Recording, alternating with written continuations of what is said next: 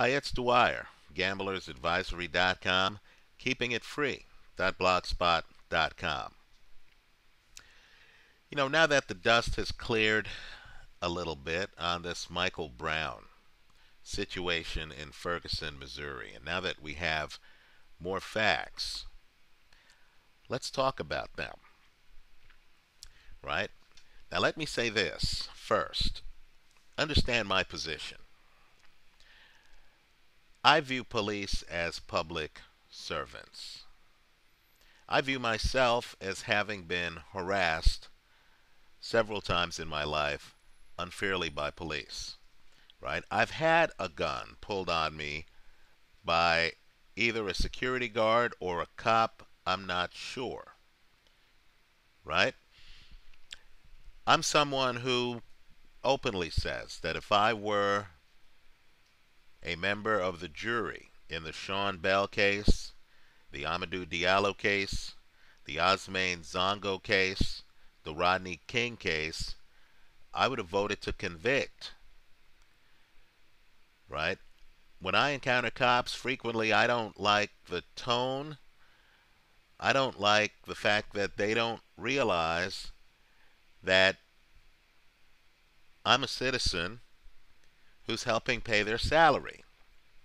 I do feel the United States has a problem with law enforcement's treatment of African Americans, right? So understand, if I have a bias, it actually flows toward the black men who have to deal with police officers,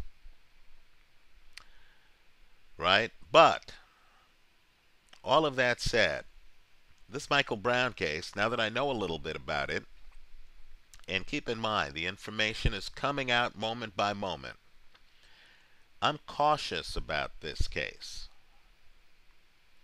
I'm very cautious about this case for a few reasons, right? First, the police officer has a fractured eye socket. How did he get that fractured eye socket? They're conflicting reports, right? But understand, before Michael Brown gets killed, understand that a scuffle takes place inside the police car with Michael Brown outside the police car, right? Somehow, the end result of this scuffle is that the police officer in question here, and it's a 28-year-old cop, it's not a grizzled veteran, gets punched in the face and apparently has a fractured eye socket, right? That's a big piece of information. How did he get it? If it's because, as some witnesses alleged, he's trying to pull 6'4", 300-pound Michael Brown into his police car, then the cop's out of line. But if it's because Michael Brown aggressively came over to the police car and punches the cop, right, while he's on the offensive, then to me, that would show that the cop had something to be concerned about, that the cop had to fear for his own safety.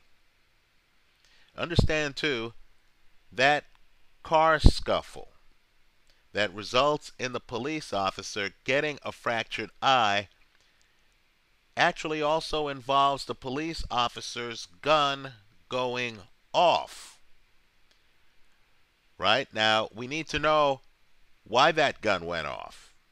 Was the cop trying to shoot Michael Brown then? Or was Michael Brown reaching for the cop's gun and scuffling with the cop while trying to get the cop's gun and use deadly force? Right? So, I have to be blunt with you. The cop's fractured eye socket bothers me. You don't have this dynamic in the Sean Bell case, the Amadou Diallo case, the Osmane Zongo case, or the Rodney King case. The other thing that bothers me is the fact that the Michael Baden autopsy, right? And Baden is a personal hero of mine. He's a guy who I'm very grateful the family contacted here because you know Baden's a guy whose work is credible. But his autopsy doesn't show any shots to Michael Brown's back. Right? I encourage everyone to Google the Baden autopsy. Understand, this was commissioned by the family. Right? Understand, Baden is a guy who has done autopsies in the past that haven't coincided with the official version of events. Right? He's a free thinker. His autopsy doesn't show any shots in Michael Brown's back. Now, why is that troubling? First, it contradicts the recollections of a couple of the witnesses. Right? No shots in the back indicate that Michael Brown is not shot while he's moving away from the police car. Right? I'm troubled by that. All 6 shots are from the front. That bothers me. Right? Michael Brown is facing the police officer when he's shot. Right? To me, that raises questions. In fact, dare I say, in legal jargon, that raises doubts about what went down. Right? In other words, we know Michael Brown's involved with a scuffle with the cop where the cop gets a broken eye socket. Right? Then there's a point where Michael Brown moves away from the police car. I think everyone seems to agree with that. Then he gets shot facing the officer. Right? Now, what I'd like to know is the autopsy inconsistent with the idea of Michael Brown then charging the police officer? Right? Because if Michael Brown is running at the police officer after already being involved in a scuffle with the officer that leaves the officer with a fractured eye socket, then an argument can be made if the officer then shot Michael Brown, that shooting would be justified. Right? That argument can be made. Right? So I'd like to get more information on exactly whether the autopsy is consistent or inconsistent with Michael Brown coming at the cop. Interestingly enough, in that autopsy, and Baden didn't have access to Michael Brown's clothes. But in that autopsy, right, apparently there's no evidence that the gunshots were from very close range. Right? The gun could have been several feet away from Michael Brown. Right? Several feet away from Michael Brown. Right? Also, the autopsy indicates that Michael Brown is shot several times in the arm. Right? Now, let's just think it through for a second. Right? Is that consistent with Michael Brown having his hands up above his head? Right? If Michael Brown is surrendering and has his hands up above his head, as some of these reports indicate, if you're trying to assassinate Michael Brown, would you be shooting his arm? Right? Is that plausible? right? Because he has several shots in his arm. Are the shots in his arm consistent with the idea of him raising his hands before being shot? Or are they consistent with Michael Brown charging at the cop and the cop opening fire? Right? So I have a problem with this case. This case to me is a little bit different than the Sean Bell case, in which I believe the cops are guilty, the Amadou Diallo case, in which I believe the cops are guilty, the Osmane Zongo case, in which I believe the cops are guilty, the Rodney King case, in which I believe the cops are guilty. Right here, I'm not so sure. Right here, there are a few questions. The autopsy could have implicated the police officer, but it didn't. Right? The autopsy could have backed up the witnesses who said Brown was shot in the back, but it didn't. Right? Also, if Brown is walking down the street peacefully and a cop car pulls up, let's say the cop said, the F word and get on the sidewalk, as one witness alleges. Okay, fair enough. How exactly does Brown then end up leaning into the police car and engaging in a scuffle with the officer? Right? Also, is it credible that an officer in a car would then decide to grab a 6'4", 300-pound guy who's peacefully standing outside the car and then try to drag him through the window into the cop car? Is that believable to you?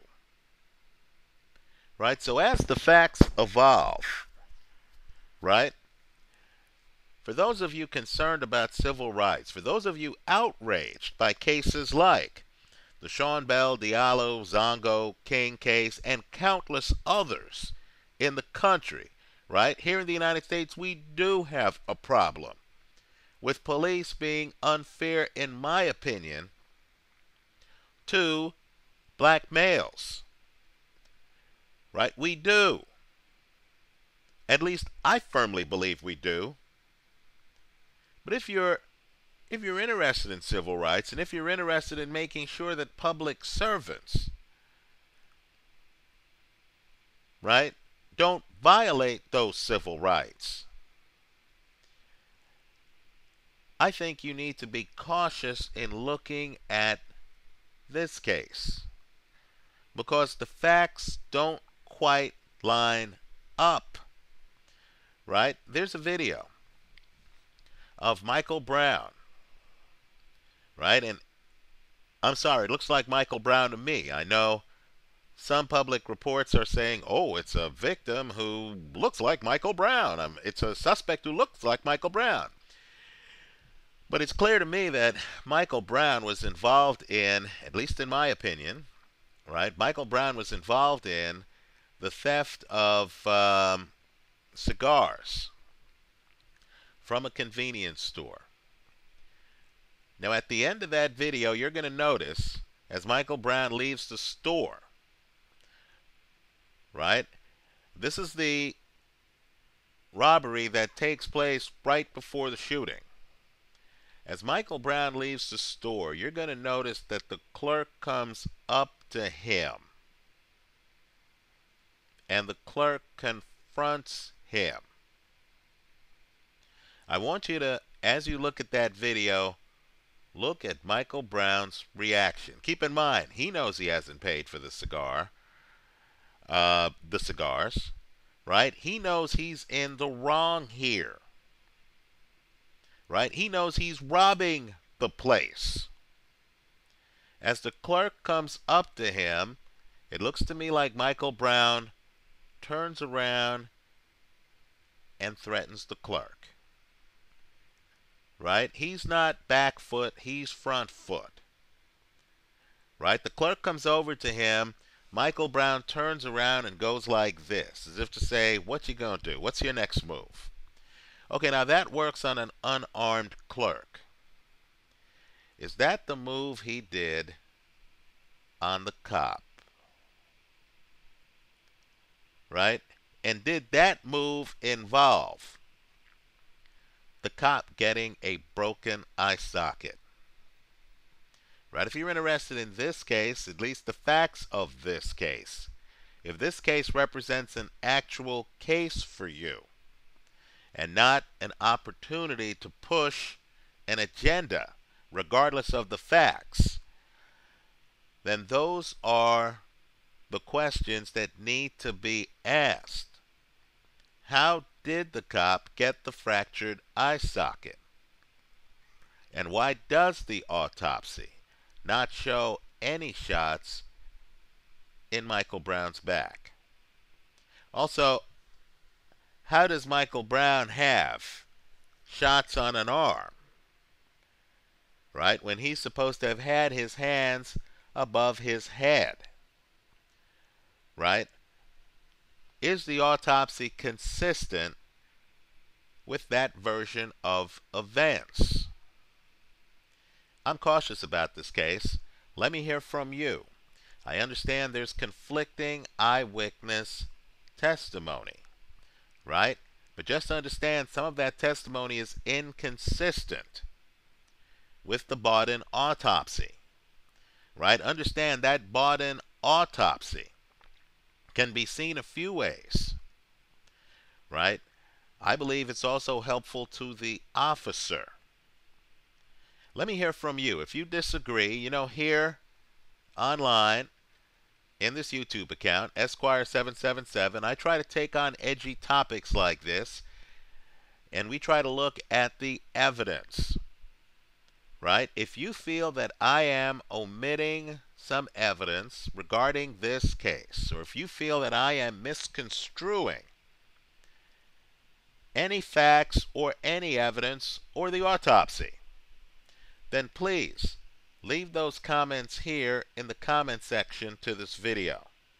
But this case bothers me, right? Because quite frankly, if the cop were in his car and Michael Brown then came and aggressively scuffled with the cop, breaking the cop's eye socket, reaching for the cop's gun, then if he backs away from the car and then charges at the cop as the cop leaves the car, right, at 6'4", 300 pounds, all of us should ask ourselves, what would we do in that situation? Right? This situation might not be analogous to Rodney King or Osmane Zongo. Let me hear from you. Leave your comments for me here online.